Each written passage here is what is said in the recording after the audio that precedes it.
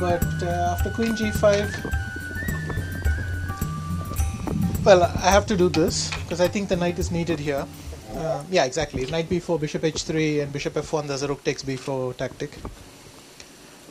He took, and again slightly confused. I mean, if I want to play f3, I might be able to do it here. So I'm not completely sure what I was thinking here. Anyway, I went bishop f1, partly because I'd seen a draw, but maybe this is the one moment where f3 and I don't know, maybe I can almost hope for something with taking, but I simply don't know. Everything went by very fast. Of course I had time, but I was very nervous, so it was difficult to stop playing. Knight f6, and here I should have taken a draw, which I think with my knight e4 and bringing the knight to c2 and defending well, I think it's not an undeserved draw if I take this. He takes bishop g2, bishop g2, f3, knight e3, and it's a draw. Because my queen gets in. And I mean, once I take his d6 pawn or something, so if he goes rook c7, queen d6, well, white is never going to have a problem. And if he goes fg2, no, sorry, if he goes knight g4, then I thought check and put the queen there, and it should be a draw. I didn't see a win, but because somehow I can't really, I mean, he has to go back. I check, he comes back, but I didn't see a way to win. But hereabouts I almost got greedy, and having regretted the move that I missed 2 moves earlier, I decided to play f3, but I think in combination with bishop f1 it's really not so good. Bishop f1, he went e4 I think, f3, fe4, and rook e7. And here I understood I had just made a mistake, because I assumed the knight was coming to f3. But there's something that I missed. I can't remember specifically what. Maybe it's rook takes b4 and some knight e4 check line. But it actually turned out to be something simple. Hang on, if I can figure it out. I think queen d4 takes, f3, check, king f7, and I'm not in time with anything. So I think that was the problem. But still I wasn't too worried because I saw the tactic I went for. And queen d3. He went bishop f5 and I went knight e6. Okay, he was down to seconds. He had 30 seconds, so it's just a question of whether you see it or not. And I thought, well, knight g3, I didn't see a defense. I thought it was just lost. Knight g5, rook e1. So I don't know if queen f3, but I don't think it can hold. And yeah. So obviously rook takes b4 was better, but now it was his turn to blunder. Okay, he was down to seconds, and you either see the idea or you don't. And the other problem is I think it's very confusing with the variations, because if the rook was on e5 and he goes knight g3, then rook e5 might even win for white. So if you have been calculating all these variations in the head with your rook coming to e5, something similar happened to me. Because when I went knight e6, I saw knight g3 and thought, no, I've got rook e5. So maybe something similar flashed by his head as well, that there's a rook on e5. But on e7 it's fine. He might have missed it for the same reason, that you calculate rook e6, d6, rook e5, and then whenever you see this idea you forget. I can only speculate. And here I'm winning. I assume rook b6 was simpler than queen d4.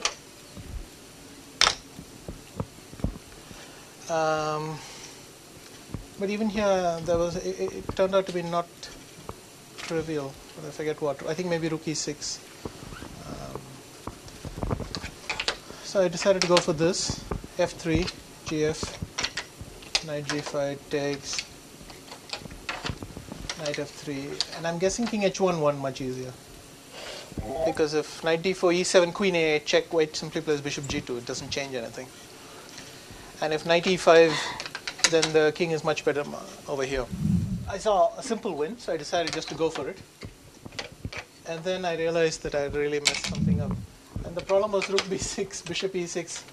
My original idea was queen d6 winning, or rook d6 winning, but both run into the same problem, which is, I think, check, check, check, queen f1. And I can't take was a queen a1 check, and what I really missed was that there's no mate. rook b8 check, king h7 or something, there's nothing going on. And if I go check, again a miracle, he has knight d7.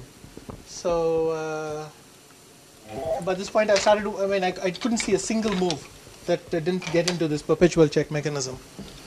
So I almost worried that I'd blown it again. But luckily I came up with bishop e2, and I think it does the job. So I didn't see any practical way for him to defend in the long term. So it seems that with bishop e2 I win. But king h1 would have been easier, and probably there was something, but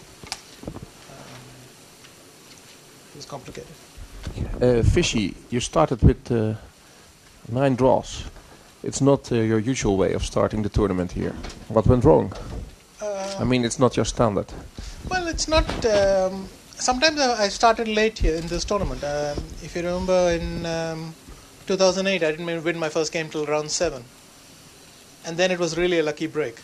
So against Judith. So otherwise, I was on -1 after round 7. In 2001, I didn't win my second game till round 11.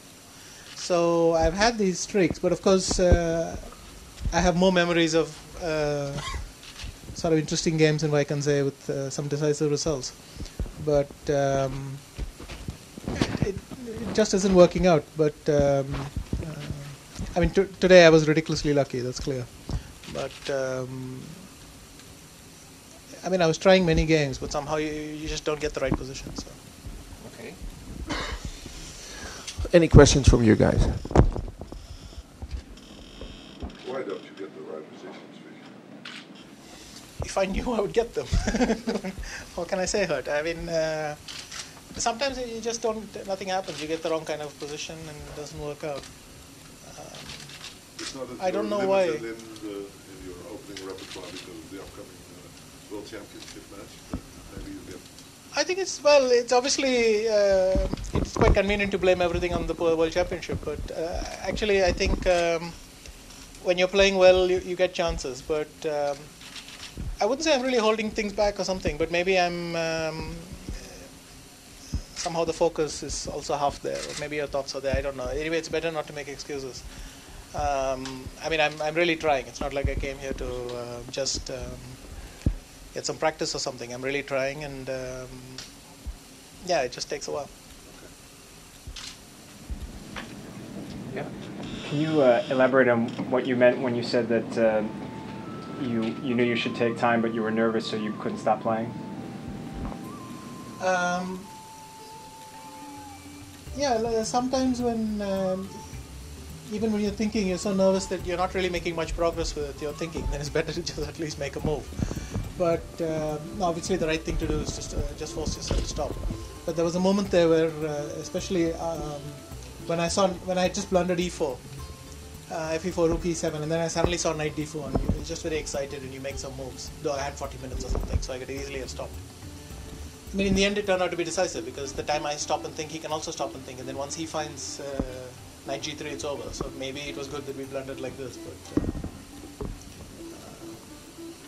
okay, sometimes your emotions get the better of you. I understand it shouldn't happen, but it happens.